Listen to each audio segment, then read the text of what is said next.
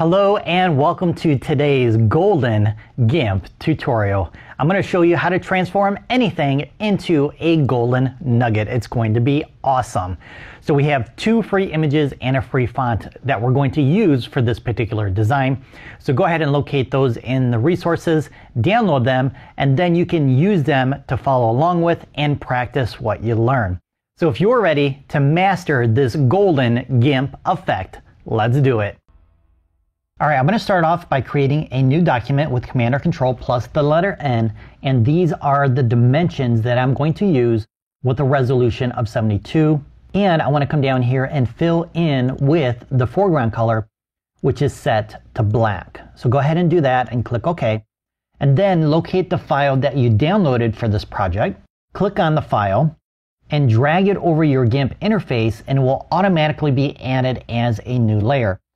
Now, the image right now is a little bit too large, so let's make this image smaller with our scale tool. So Shift plus S to activate the scale tool. You're going to hold down your Control key and click on a corner and drag in, and that resizes the image from center. So we're going to make it smaller than the canvas. So right around there, I have it at 2949 for the width. It doesn't have to be perfect.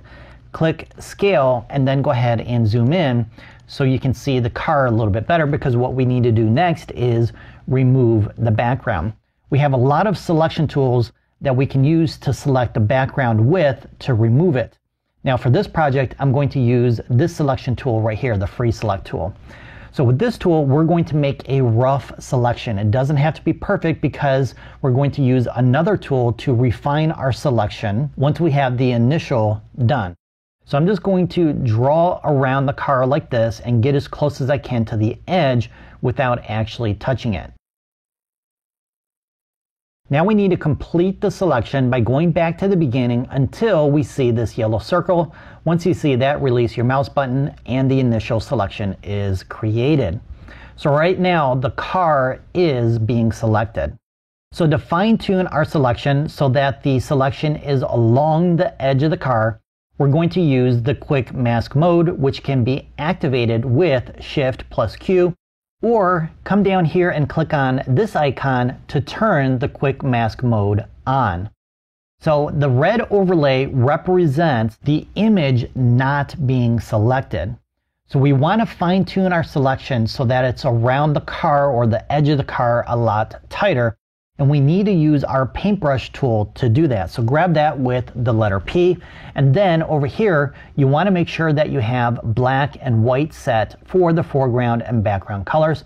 Just click on this icon right here to switch the colors. So when you paint with black, you're actually adding the red overlay or removing the selection.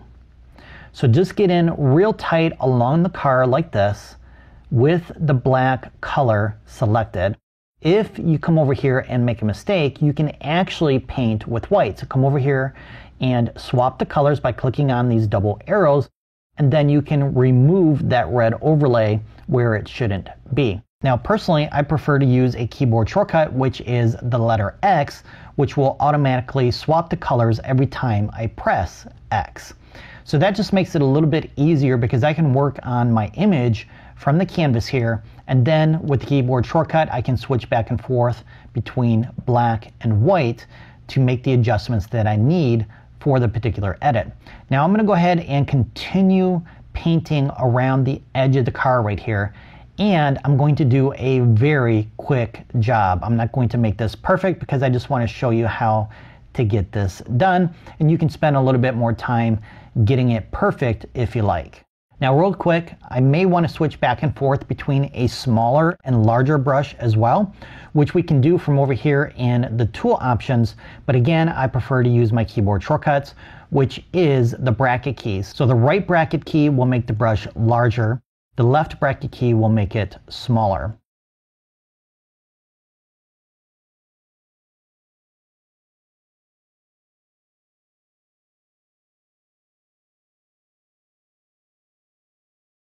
All right, once you've completed the update to the selection, you need to get out of quick mask mode with Shift plus Q, or click on this icon down here again, and then your selection is updated.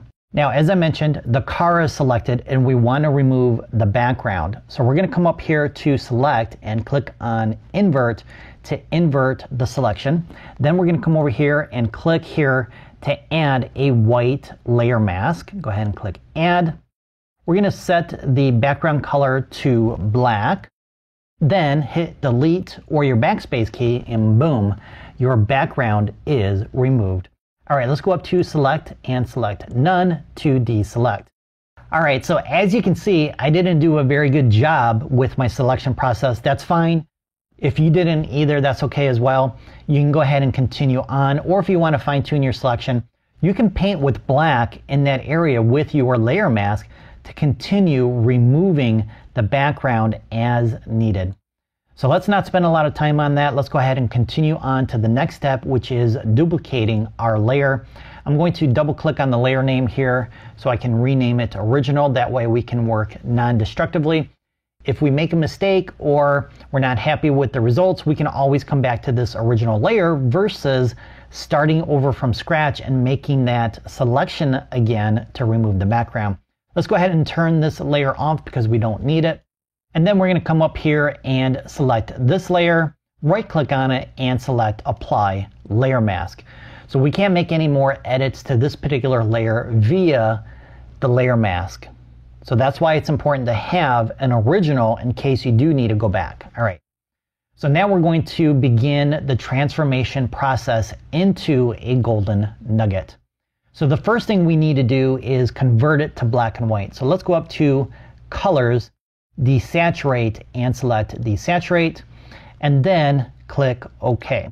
Now the reason why we need to convert it to black and white is we are going to be adding a yellow or golden color to the image, and it's not going to work as well with a full color image. Yes, you can choose that particular color and change the color, but there's millions of colors inside of this car, and it's not going to have that same yellow golden effect or the color versus applying it to a black and white image.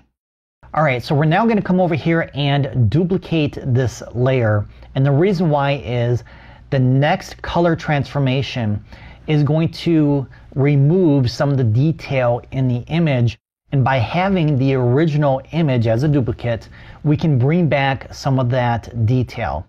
So make sure you have your top layer selected here. Go to colors and select invert, which is right here. So what invert is doing is it's changing the tonal values of the image. So the black tones are now brighter, as you can see in the tire, and the lighter colors are now darker.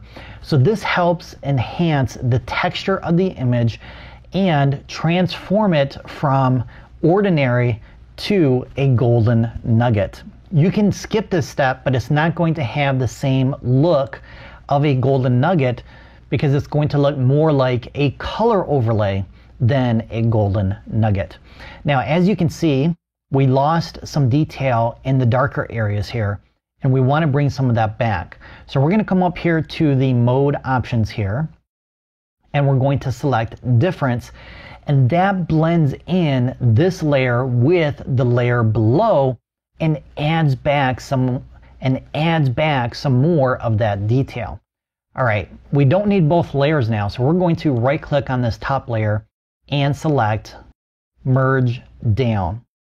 Now you can repeat these steps if you want to enhance the texture of the car itself, but I prefer to add contrast. So there's a couple different ways you can add contrast. One is with the levels tool and another is with the curves tool. I prefer the curves tool. So let's go up to colors and select curves. So from here we can see in the curves dialog window we have a histogram in the back which represents the tonal ranges of the image, and then we have this linear line that intersects from the bottom left to the top right, and this represents the different points of the tonal range that you can manipulate to increase the contrast. So down here we have our blacks and shadows. Over here we have our white points and our highlights. In the middle, it's more of the exposure. So what I'm going to do is create what is known as an S-curve. So we're going to add some contrast in the blacks and some in the whites. So we're going to come over here and click and drag down, and you can see the image is getting darker in some spots. If we come over here and click and drag up, we are now brightening parts of the image. So the whites and the highlights are becoming brighter, the black points and the shadows are becoming darker, and we have what looks like an S. So this adds more contrast. The more you adjust this, the more detail you're going to lose because you begin clipping data. So I wouldn't increase this too much. So I'm going to create a flat S like this. Go ahead and click OK.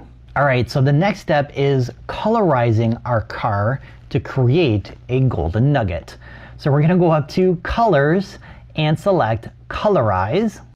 And then we're going to grab our hue slider here and drag it to the left to get our yellow golden color. Now you can click on this color box right here and pick your color from here as well.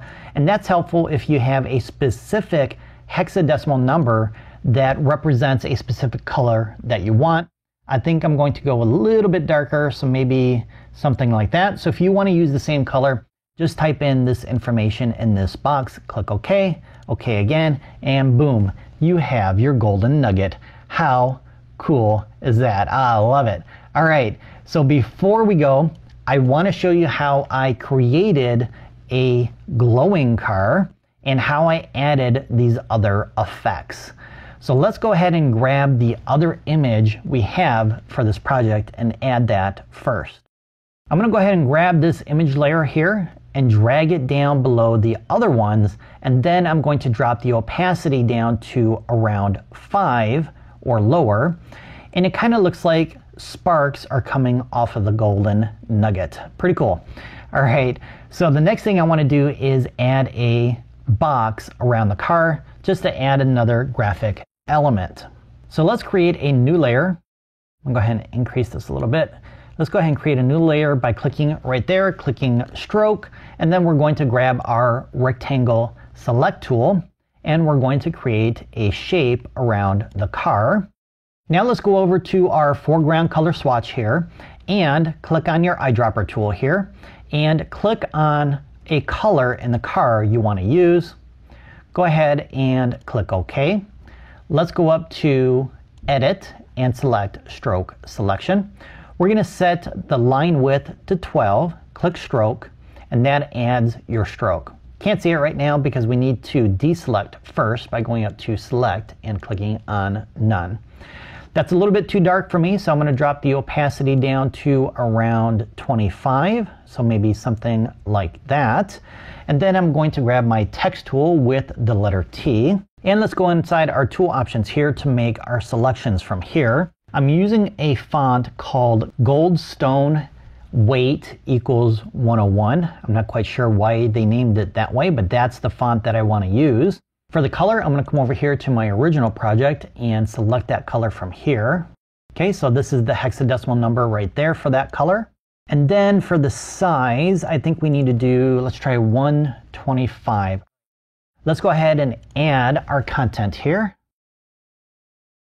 I think the font size is too small, so I'm going to double click to select all the content, and I'm going to change the font size to 300. Click your tab key to resize it. That looks pretty good, so let's hit our escape key to deactivate the text tool. I'm going to grab my move tool with the letter M, and I'm just going to move it up right here. All right, let's grab our alignment tool with the letter Q, and then we need to tell GIMP which layer needs to be aligned. It's not enough just to have the layer selected. We have to activate the layer to be aligned. So what we need to do is click on the inside of the layer boundary here, but the only problem is it's not selecting that layer. It's actually selecting this car image here, and I know that because of these 4 squares right here. So these 4 squares should be on the inside of this layer boundary, and that's the visual cue that layer has been activated to be aligned. So to fix that, we need to turn off our layer here at the top, And then we can click on the inside of this layer boundary to select it. And then in Tool Options, go to Relative to, set First Item. Click on this icon to align to the center of the target. All right, let's turn our car back on. Let's select it, and let's increase the layer boundary by going up to Layer, selecting Layer to Image Size. This way, any edits that we apply now are not confined to that particular layer boundary or that smaller layer boundary we had before, because what we want to do is create a glowing effect around the car. So we're going to come over here and duplicate that layer, and I'm going to double click here to rename it Glow. Let's call this one Golden Car. Then let's select our glow layer. We're going to go up to Filters, Blur, Gaussian Blur, and then we're going to increase the X and the Y to, I don't know, what do you think? Maybe a little bit more. All right, something like that. That's pretty intense. If you want, you could lower the opacity of that glow by lowering the opacity. I think I'm going to because it looks a little bit too intense right now. So there you go, your golden nugget car. All right, real quick before you leave, I have a quick question for you. Is there anything else you want to learn about GIMP? If so, leave a comment below this video. Whether it's about editing, retouching, or designing in GIMP, I'll create a video tutorial just for you.